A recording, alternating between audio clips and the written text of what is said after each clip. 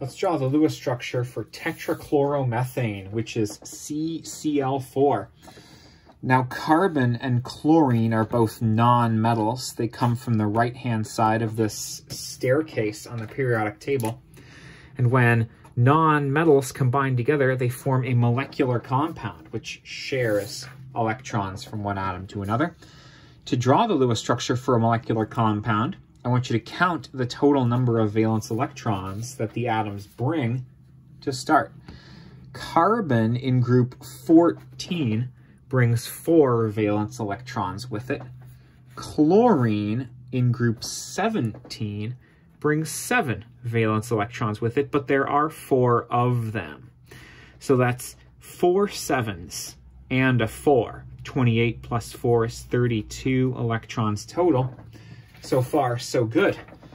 I want you to next draw the central atom and the surrounding atoms and put single bonds between them all to start with. So here's my carbon. I'm going to single bond it to a Cl there, and a Cl there, and a Cl there, and a Cl there. That's it so far. And I'm going to add lone pairs to complete the octets of the outer atoms until they are full. Now, I already have 2, 4, 6, 8 electrons total.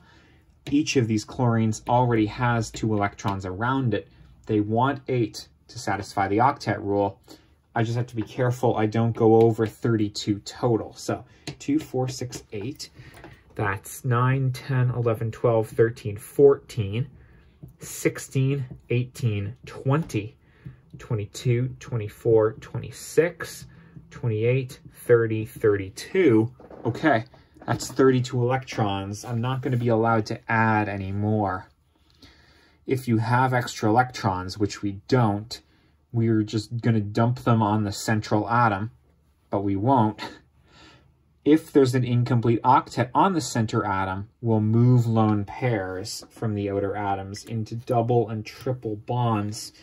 But this carbon already has 2, 4, 6, 8 valence electrons around it. This is it. I'm done. This is the complete Lewis structure. That's an abrupt end to a beautiful process that I'm glad you joined me on.